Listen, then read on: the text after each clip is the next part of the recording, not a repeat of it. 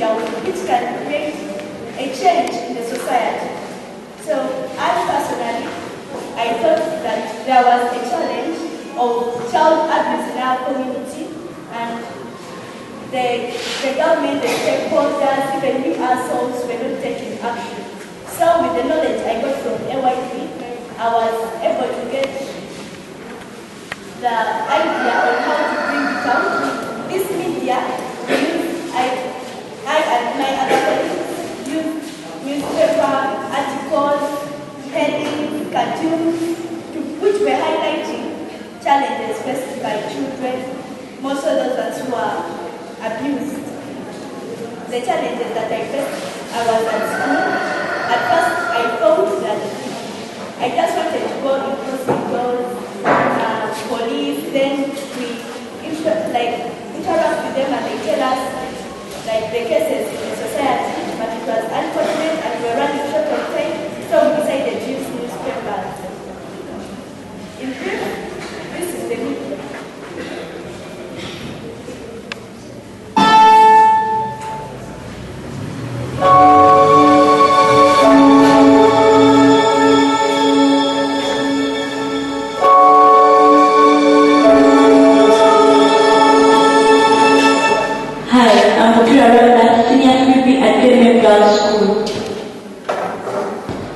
I took interest in the issues of Ugandan children after realizing they were challenged by many hurdles in life, problems that they are often too tender to handle. I made up my mind to piece up bits of news, information, comments, and images that highlight children's issues in a living daily in my country, the new vision. I'm doing in my narration of my friends that deal social media and award winners. Firstly, children change from using the left hand in violation of their right. As a child, parents have been forced to change from the left hand to the right. The parents and guardians of children with disabilities were told by the government to take their disabled children to school. The Ministry of Education and Sports puts up with this law to protect children with disabilities. The aim was to ensure that disabled children enjoy their services like the able-bodied.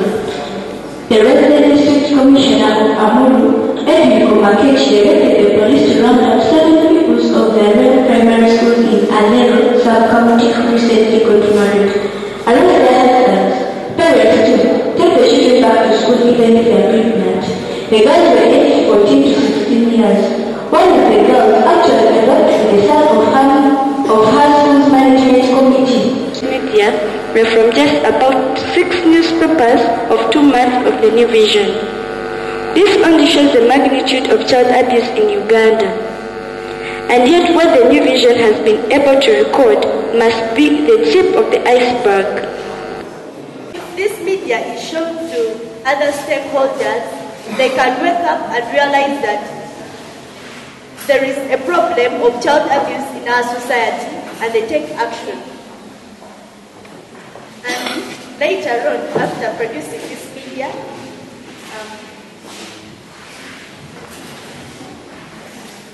we identified another challenge in our society. We sat down and, one of the characteristics of Adobe Youth Voices, there is brainstorming, and we work as a team. So we sat down and we're like, the project is the whole site, so the whole site, and we wanted to identify an issue. So people brought out different ideas. Those who thought that maybe road accidents, HIV, prostitution, those were all ideas. So we had to zero down on one strong one, which we thought was a big problem in the society, and that was living positively with HIV. In this media, we had objectives. We wanted to bring out the challenges faced by people living with HIV. We also wanted to show that these people can also have a beautiful life, and they also have dreams. And we encountered so many challenges during the making of this process. At that time we were amateurs. We didn't know how to hold cameras very well. Finding the right person for the media also took long. And we were still babies technically. So in brief, this is what we're trying to bring out.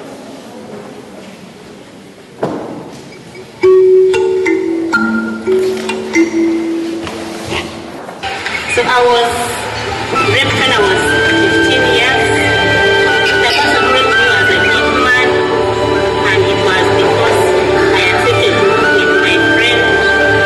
I don't even want to remember what happened because anyway, now I'm used to that. I don't cry, but I used to cry every time we talk about that story because I could imagine what I went through. But not because I've talked about it.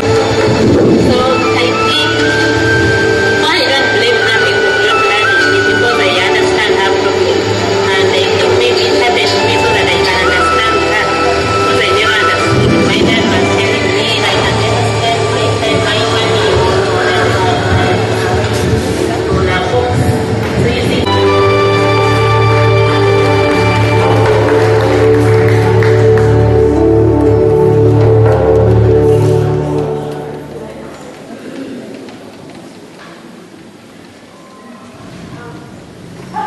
That was our second media.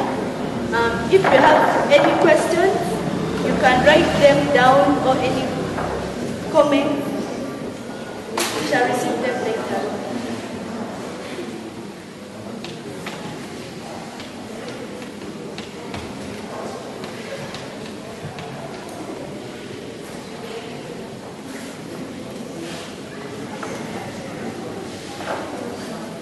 This was the second media that we made, that from our side. It was trying to highlight the challenges faced by orphans.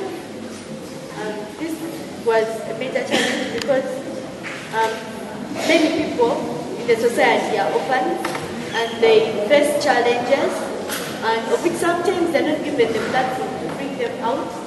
And some of them, like the society where they're staying, they have no say.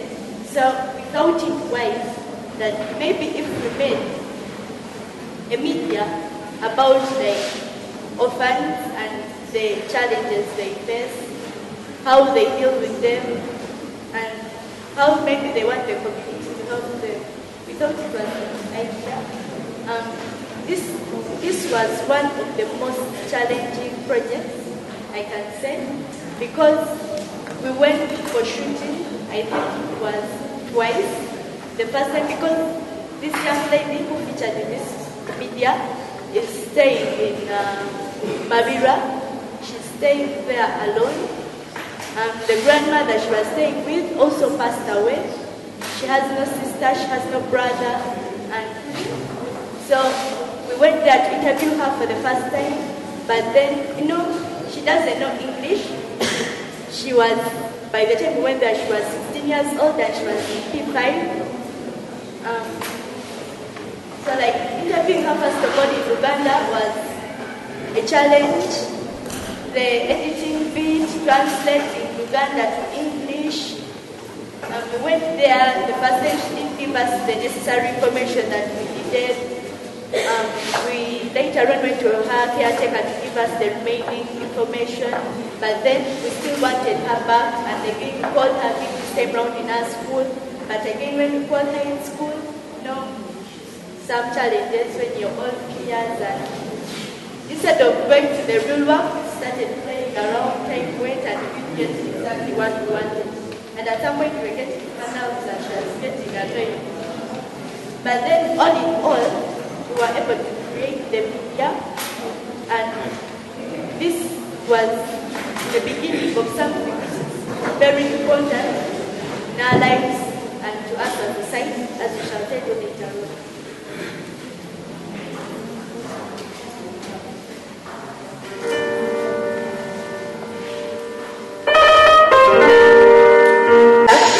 Ajanya makubuyambi, nanabakukalu yaddayo omwana.